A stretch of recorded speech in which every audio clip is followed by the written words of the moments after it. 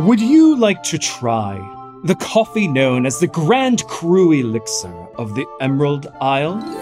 Would you like to try the new coffee special? It combines the ingredients of toasted hazelnut and ripe berries. Sure.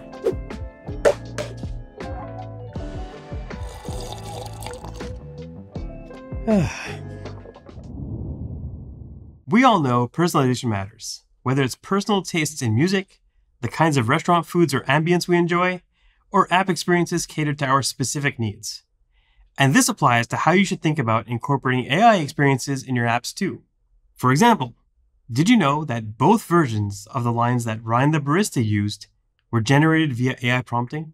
Which version did you prefer?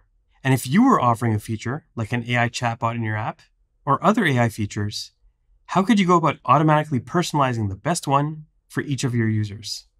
Well, that's where Firebase Remote Config and Firebase Genkit come into play. Firebase Genkit is an AI orchestration framework that helps you configure AI prompts, models, and tools for your app. It's really great at helping you develop, test, and iterate on AI feature development in your apps.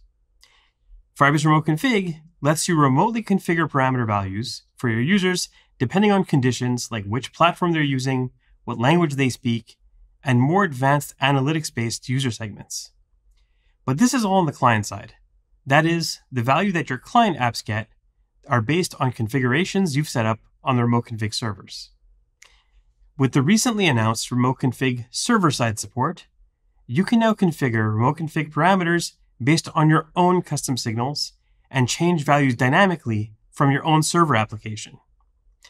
Now, this enables many different use cases, but one that is really important is that you can remotely configure AI experiences with Firebase Remote Config and Firebase Genkit together. So what exactly does this make possible for you now if you're building AI features in your app?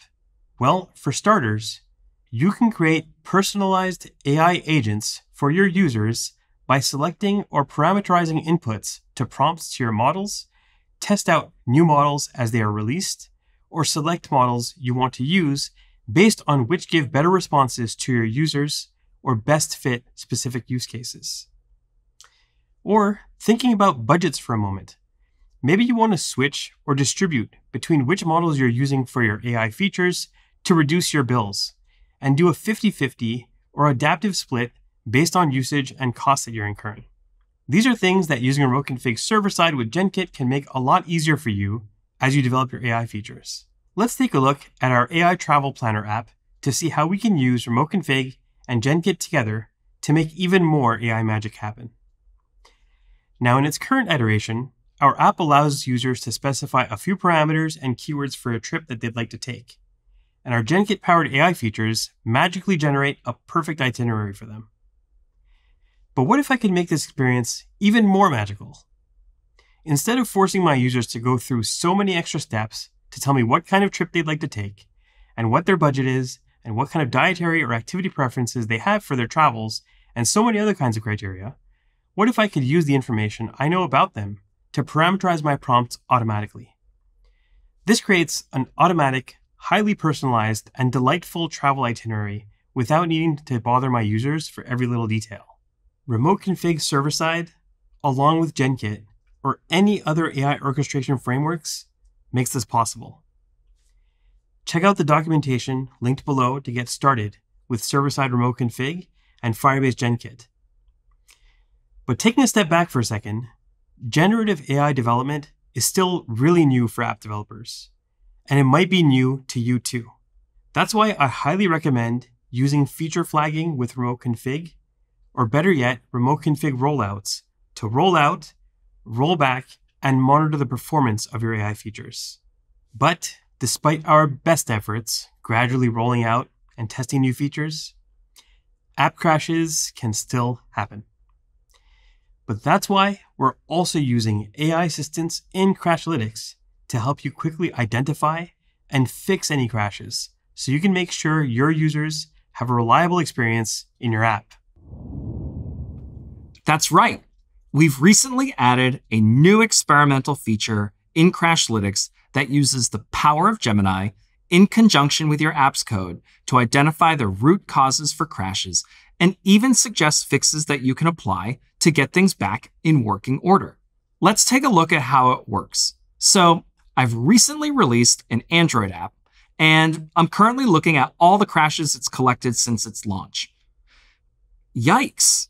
This one doesn't look great, and it's impacting a lot of my users. Let me see how Crashlytics AI assistants can help me resolve this quickly so that my users get back to having a smooth experience. I'm going to start by generating a basic insight. This won't use my app's code, just the data already available in Crashlytics.